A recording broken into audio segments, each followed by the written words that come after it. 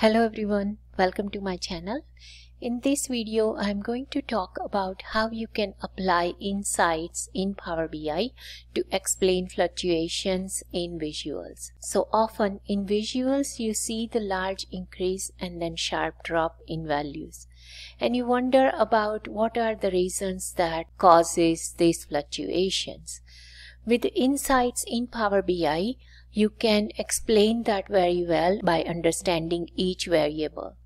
So without a delay, let's get started. But before that, if you are first time here on my channel and you didn't subscribe my channel yet, then go ahead and hit the subscribe button, as I upload Power BI videos regularly on this channel and you can learn Power BI in future as well. Now let's get started. I'm going to open up Power BI.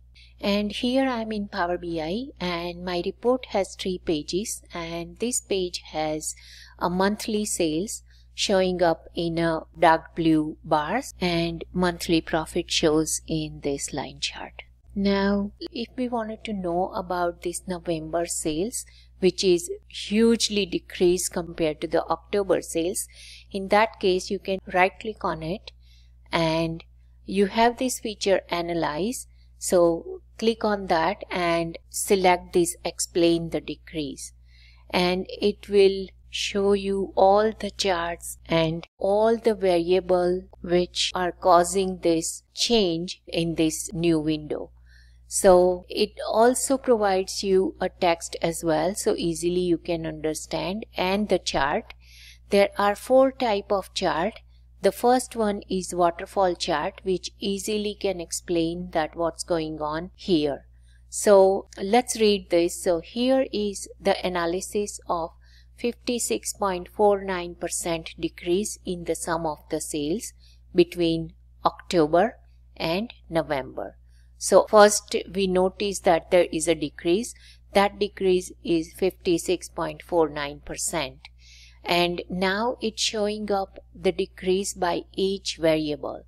So our first chart is by date and the product, so sales by product, and it starts from the October where our sales was 12.4 million, and it ends up at November where our sales is 5.4 million.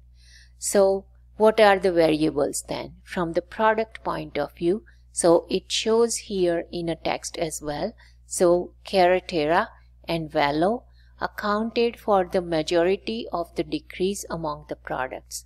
So these are the products and these are the big bars which we can see 2.8 million of each, and they both are Velo and Carretera. So it's saying that these 2 products are mainly decreasing or heavily impacted the decrease among the products, offsetting the increase of Paseo. So this product is actually increasing the value. However, all these are decreasing, and because we are trying to find the variable which causes the decrease, so these 2 are mainly causes the decrease from the product point of view. Now if you wanted to change the chart, you can change the chart, but usually I use waterfall chart so you can easily see it. Then you can, if you like this explanation and you wanted to add this chart to your report, in that case you can click on this plus sign and you can see here that it added that visual to your report, so you can use it that.